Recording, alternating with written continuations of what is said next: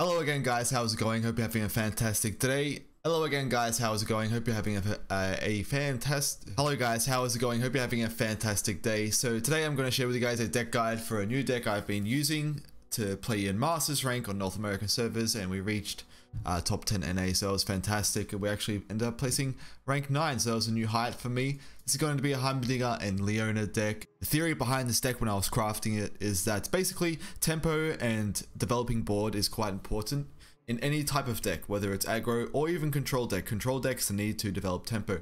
So I thought Flash of Brilliance got buffed, let's revisit Heimer, let's throw in some strong mid-range units. In the Daybreak, Leona can serve as like semi-win condition, mostly stall, and sometimes can threaten some wins, but mostly buys you plenty of time, develops a really strong early game, leading into Heimerdinger later into the game if we must, and then playing star shaping in our spells to develop more generation. I'm actually quite surprised. I have been recently diving a lot into deck building, more than usual, and this is finally something I felt like really confident in, quite happy with the work I did here. So happy to share it, very excited to share it actually. So let's go through a list. 2 copies of Sunburst acts as removal in a region. It doesn't have very strong, thick removal, but we do have Thermo Beam as well. But Sunburst just feels really nice, and the silence does become relevant. It also serves with more Daybreak synergy. But this is a pretty sturdy removal. I'm quite liking Sunburst lately, but I'm not going to use any more than 2 copies because sometimes it can brick. Star Shaping 2 of earlier iterations of the deck. I actually wasn't using Star Shaping, but then I found that healing's quite relevant, and this just burst speed alongside with Heimerdinger kind of becomes relevant too. You can sometimes heal your units too. Star Shaping is just a really incredible card. Again, I'm only going to use 2 copies of this because deck spacing was quite tough. But yeah, Star Shaping, great fit. Ravoon, 3 copies of, alongside with the Daybreak, Leona, 3 copies, Solari Priestess, 3 copies, Shield Bearer, and Solari Soldier. These are like the cookie cutter Daybreak units. Ravoon just acts as more generation too, and just, it's a pretty solid unit. It develops value, and cards that develop value are quite good. This deck does tend to run in quite a bit of hand sizes though, because it is very greedy, but it works in a greedy kind of meta. So until things start to fasten up, we might change things. Fasten up, is that the right word? Until things start to speed up, we might change things. Heimerdinger, 3 copies of. Hush, a single copy of. I find Hush could be 2 copies of instead of Bastion. I like this mix here though. Hush is the most valuable at 1 of, and Bastion finds the most value at 1 of too. Specifically because every now and then it's going to do something amazing while protecting Heimerdinger. You can easily go for 2 Hushes if you like. You can also go for 2 Bastions if you like. However, Hush really proving to just be, you guys know what Hush does. 2 Get Exciteds, mostly because it's just a decent removal. We can sometimes thin out our huge hand size with it, and also every now and then, because we are playing Flash of Brilliance now that's been buffed, Flash of Brilliance every now and then will get us Sky's Descend, which is almost unplayable in this deck. Having a couple of Get Exciteds can like kind of utilize the poopy cards we get from Flash of Brilliance to sometimes push face damage, or to remove your opponent's stuff. Dealing 3 is quite a good number. Obviously 3 Flash of Brilliance. Like this card literally carries Heimerdinger. I think without this card being at 3 mana, even though we're not getting like the elusive tyrant, we're just getting insane generation of value, and that's like what I find is really key with Heimerdinger at the moment. It's not about the elusive meta. It's all about just the value and just like having good refill.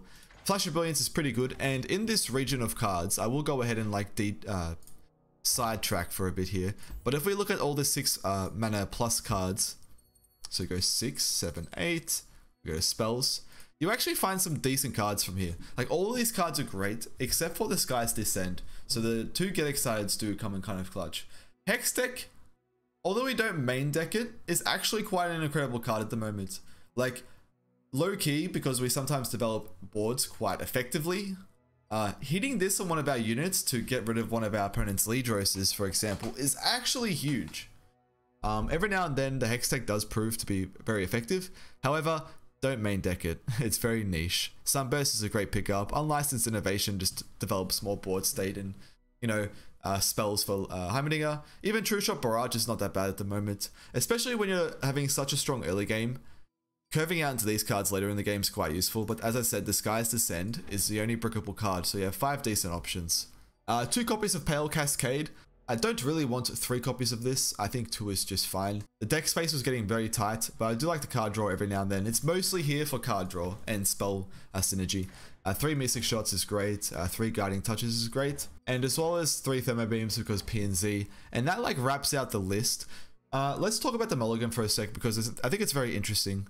So for the Mulligan, in general, no matter what matchup, curve out with your Daybreak units if possible. You can sometimes keep Leona in the opening hand if you have a decent curve too. But also, keep Heimerdinger in slower matchups. Like when we're going up against War Mothers and stuff like that, where they're just doing nothing in the first few turns, keeping Heimerdinger is fine. We won't keep Flash of Brilliance, however, but we will sometimes keep Heimerdinger.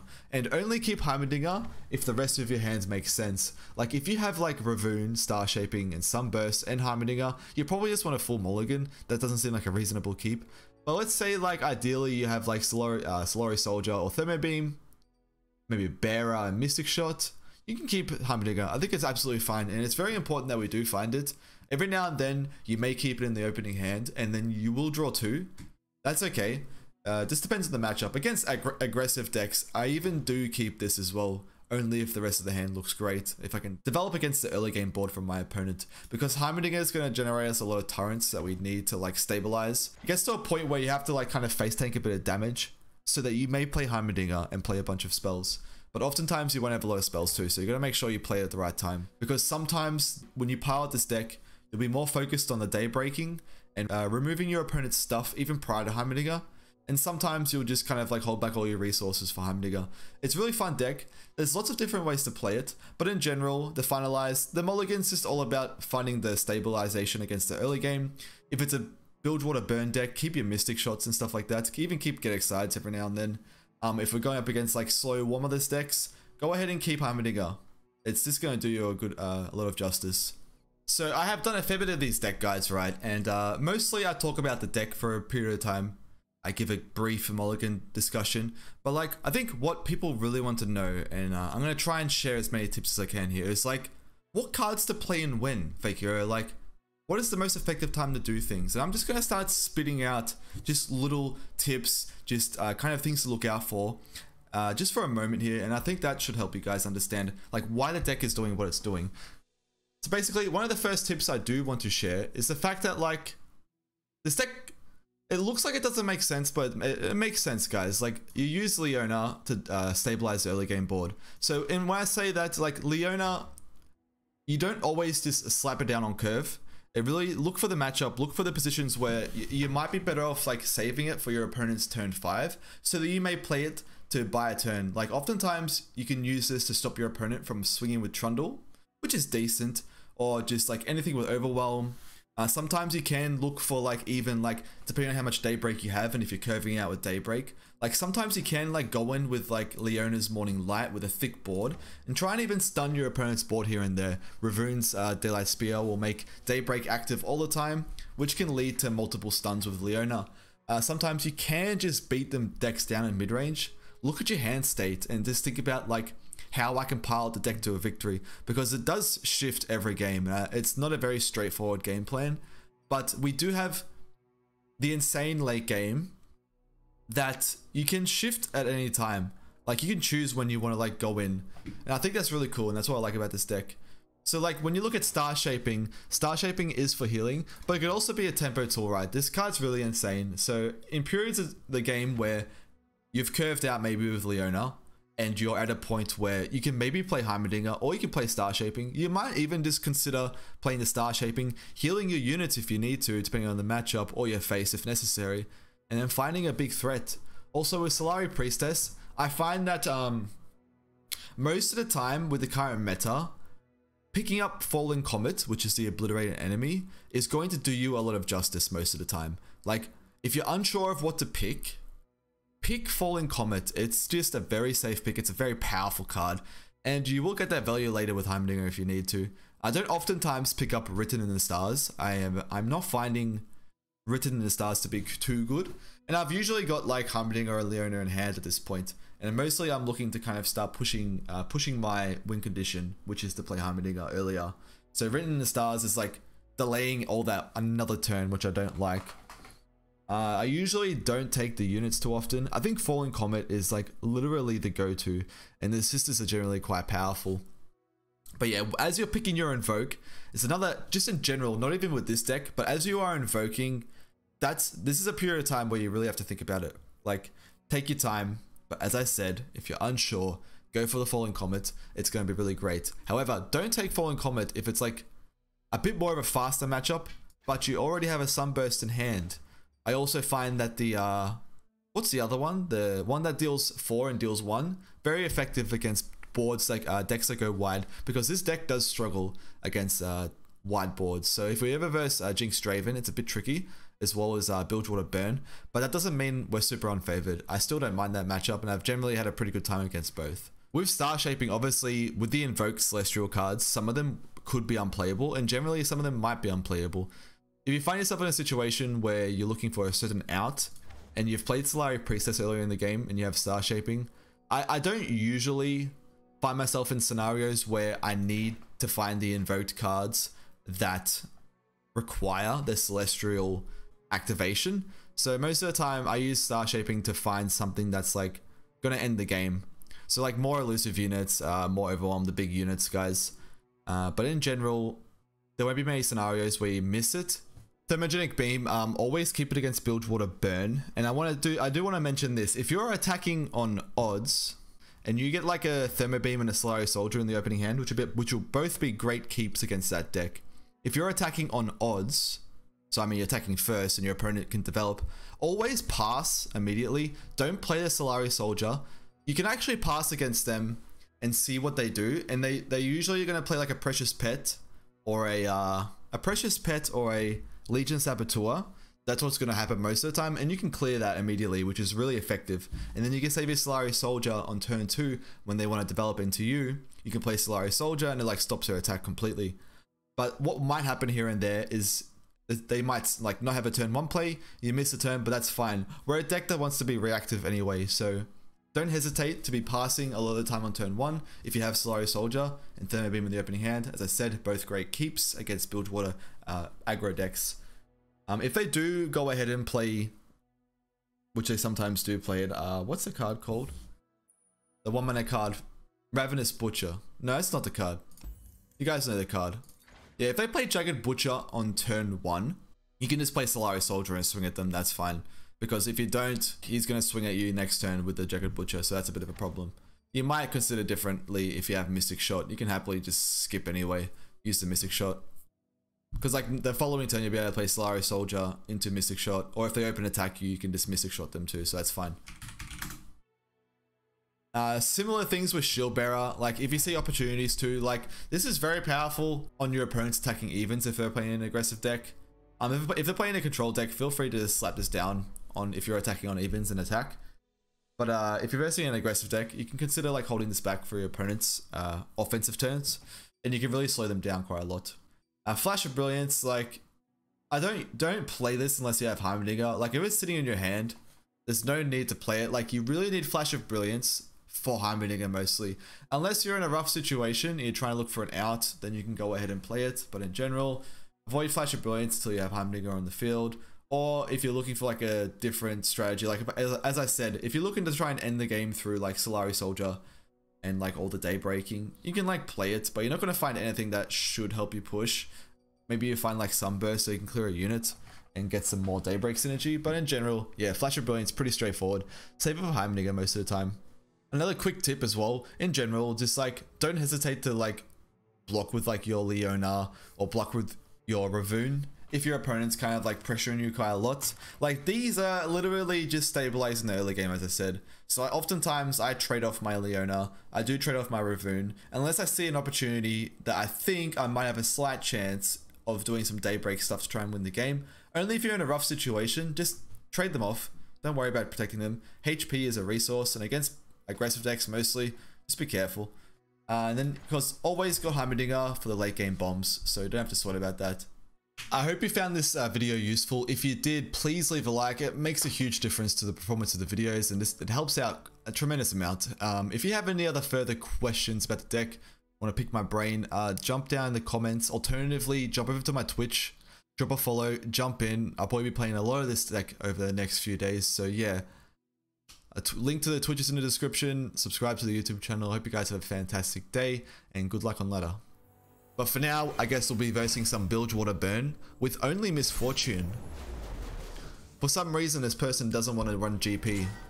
I'd be curious how it performs in the mirror matchup though. This is actually a fantastic hand. I'm gonna keep it. If he's only running Misfortune, he's all in on Misfortune, and Get Excited clears it. Hey! I went from plat 4 to plat 180 LP just tonight. Wish me luck in the next game. Dude, good luck in your next game. That's fantastic. Why am I so hot and cute? Ask my mother, dude. Ask my mother.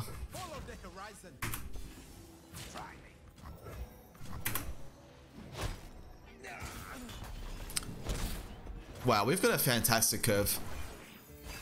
You've got this, man. If you don't get it, don't sweat it. You'll get it next time. It will come. I have full confidence in you to win your next game.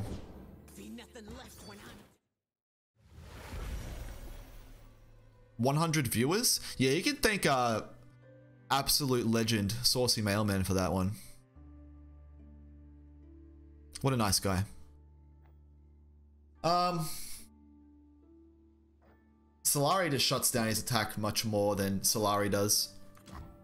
Wait, hang on. Sorry. The soldier shuts down the attack much further than Priestess will. You mean this guy? I love him too. He's one of the originals in the Runeterra community. Like when I started playing this game, he was like up there. Original.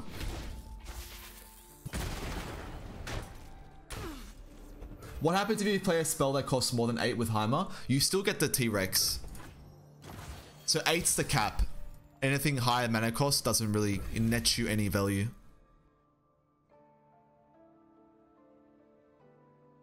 Pretty sure I'm just slapping Leona, right? Like we're doing very... Like this is the other spectrum of this deck and how I expect it to perform. Every now and then I just curve out with Daybreak. Stabilize against aggro decks, play Heimerdinger, if I must. Sometimes I can just win the game this way.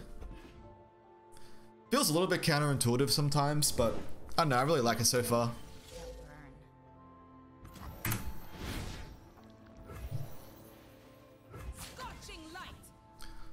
I'm pretty fine with just trading down my board here. I can almost swing with this one too. Nah, it's pretty greedy. Daybreak curve is really absurd. It's really good. It also matters though whether you're going first or second. For example, Solari's Shield Bearer is incredible on when your opponent's attacking on turn 2 if they're in an aggro deck. It's absolutely incredible. I do have Guiding Touches and Star Shapings in this deck, so hopefully we can find them. If it develops Misfortune, I'll develop Heimerdinger. Sorry, I'll develop Ravun. If it's something like wider, we'll see. If it's just straight up Decimate, then... You know what? I think I might play Ravun this turn. I think we're going to skip the Heimerdinger strategy, and we're just going to completely stun his board next turn.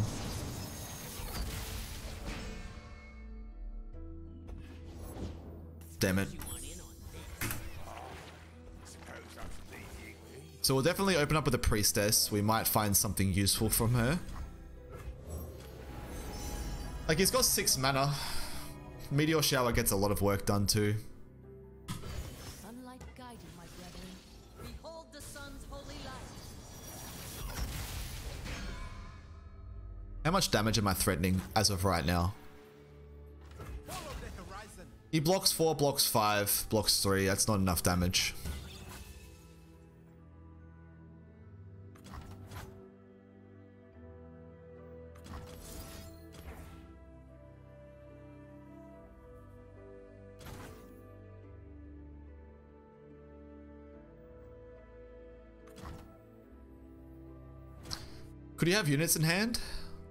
Strike We do this because if he wants to spend mana playing Noxian Fervor, we might just be winning if he has no development. If he does this, he must clearly have some developments. Otherwise, that's a lot of damage. I'm already pushing enough. Or am I? He blocks 4, blocks 5. I push 6. Yeah, putting him down to... that's not good.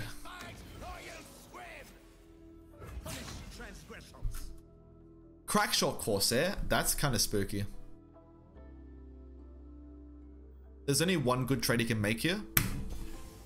So I'm just going to swing like this. Routes closed.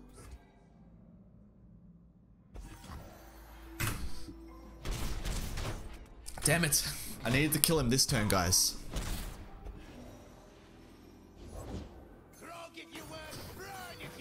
That is a good sign for us, though.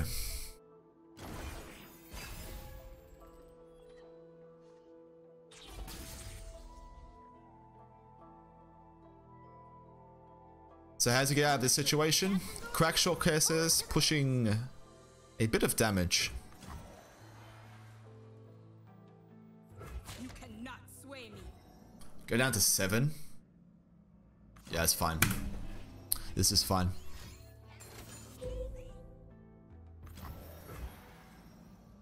That's weird. I wonder if he, like... This is kind of like very weird, right? Like he's using the Make It Rain, but I don't think he realizes that Crackshot's actually going to deal more damage to my Nexus. So maybe his last card must not be direct damage. So like him using that Make It Rain there is actually fantastic for us. It means less damage goes into my face. And less damage means less dead.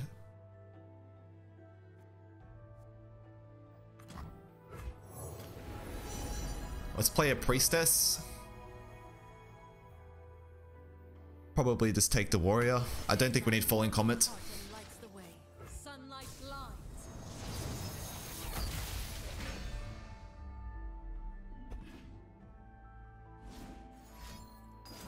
Oh.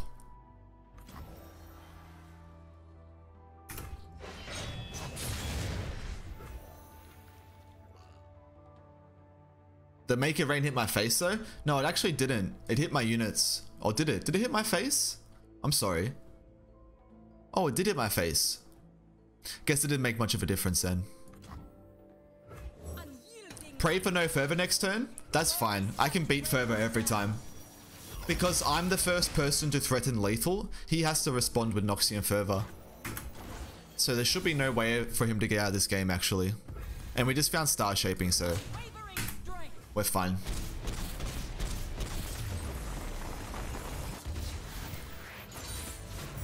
Daylight everlasting. Daylight everlasting, guys. GG, thank you. Thanks, guys.